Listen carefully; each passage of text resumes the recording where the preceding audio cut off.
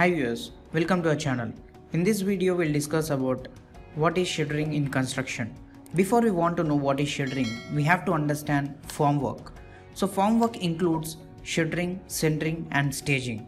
So in this video we are going to give brief introductions about shuttering, centering and staging. So you are going to learn about the differences between these three.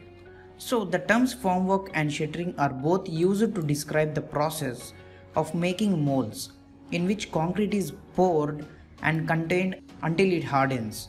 So basically shuttering and centering is a process of making molds. So these molds are supported by this staging. So we'll discuss further. What is shuttering?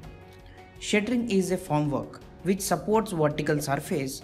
Okay, from the picture it is clear that the formwork which supports vertical surface, it is called shuttering. And next we discuss centering. Formwork which supports the horizontal surface such as beam and slab bottoms is known as centering. In the picture you can see the slabs are supported by the molds. The materials such as wooden valleys, pipes and props, jacks which support the shuttering and centering are known as staging.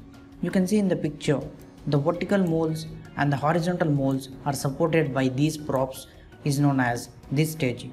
I think you have understood the terms formwork, shuttering, centering and staging. In our next video we are going to discuss about types of formwork, advantages and disadvantages. If you want to get the notification of that video, please subscribe to our channel and also click the bell icon.